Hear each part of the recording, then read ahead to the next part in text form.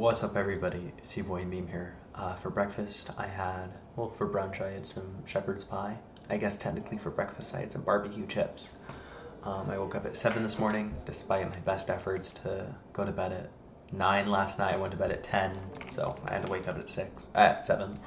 But tomorrow I'm gonna wake up at 6, which is cool, which is actually gonna be in about 12 hours, which is fun to think about. I'm gonna be going to bed at 9, and I'm gonna get ready for bed right after this.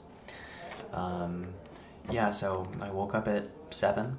I had this really weird dream where my sister called. I had a dream where, I've been thinking about Demna, and I've been thinking about Balenciaga, because I think what they're doing is really interesting. And for some reason, that just found its way into my dream.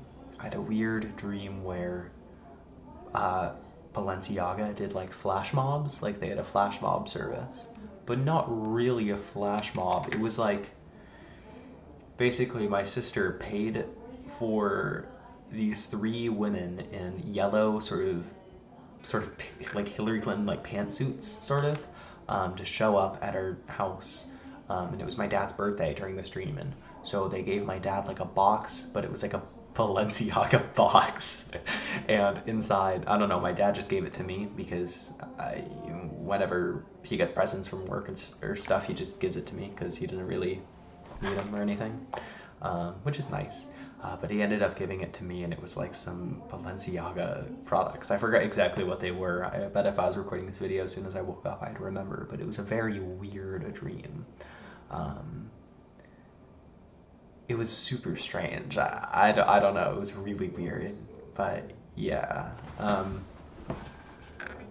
So I woke up, I exercised, I walked on the treadmill. My phone's on my shorts. I got on the treadmill. I walked for 5 miles. I burned 732 calories, and my average heart rate was 124. That went pretty well. I was done exercising. I got coffee ready. I took a shower. I made some coffee. No, I got coffee ready, and then I had the rest of the barbecue chips because there were only like half left, so I just had the rest of them because I don't know, I was hungry, I guess. And then I got the coffee ready. I took a shower. Then I had coffee. I gave my dad some coffee. And that's pretty much it. I have some bad news, you guys. I have a dead pixel on my monitor. It's not my new one, my middle one. I'm not actually sure if it's a dead pixel per se, but it's certainly black in a certain area. Let me see if I can find it. Oh yeah, there it is. It was a little harder to see because it wasn't, because it was dark. But it's really weird. It looks like something you could just wipe off of your screen, but it isn't. It's like a piece of dirt or dust or something stuck in between like the layers that make up the display. So that sucks. But I initiated an Amazon return, and I'm just going to be buying the same monitor again. Hopefully it doesn't have that issue. The reason why I got this monitor is because it was the cheapest. But maybe it's the cheapest for a reason. But, that's not to deter me. I feel like if I get the monitor a second time, there's almost no chance the lightning would strike twice. If they send me 2 broken monitors, I'm just never going to buy a Scepter monitor again. But I really feel like, I don't know. My family loves Samsung TVs. We get Samsung TVs all the time. The most recent TV we got showed up broken, and we had to order another one. Maybe my family just has some bad luck with displays or something, but it's really bothersome, and I just noticed it. And I looked at photos that I took of the display in the past, and it was there, and I didn't even see it. So now that it's there, I'm not going to be able to unsee it, and, it's not supposed to look like that. So I initiated an Amazon return, and sometime this weekend, I'm going to be putting the monitor back in the box, and my parents are going to be returning it. And then I'm going to order the new monitor. But, aside from that, I'm using Flame Shot now. I'm not entirely sure how this would work, but I'm going to try and take a screenshot. Now, I don't know if you see this because right now everything's like dark and frozen right now, but I can go like this and it's good.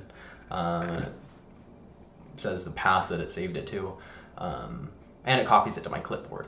My big thing with screenshot programs and scripts is that not only do they have to save to my computer, they also have to copy to my clipboard, and a lot of stuff doesn't do both. So for a long time, I had my own script set up, but the issue with having your own script set up is that it doesn't freeze the screen when you need to take a screenshot, and I bet I could do something really hacky with like image magic or something, but honestly, Flameshot is really nice. Plus, if I do shift print screen, it still uses my old script.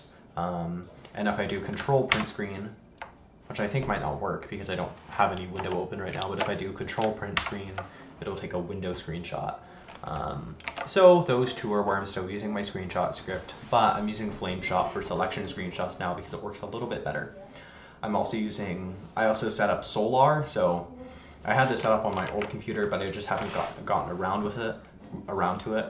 Yesterday, my mouse ran out of battery, and I found it really irritating how I never knew what my mouse battery percentage was. So now I have Solar. Now I know that my mouse battery is at 90%. And yeah, I don't know. That's pretty much it, I think. Yeah, nothing else. Yeah, nothing else is really going on. Oh, there we go. There's a gnat on my screen. I had to kill it. One last thing, I got NSXIV working. So if I do,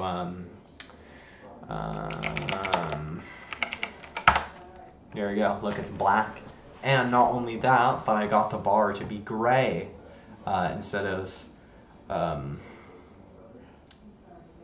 whatever. I got the bar to be gray instead of... Am I stupid? I got the bar to be gray instead of white because I'm using NSXIV, which is nice. But let me change something.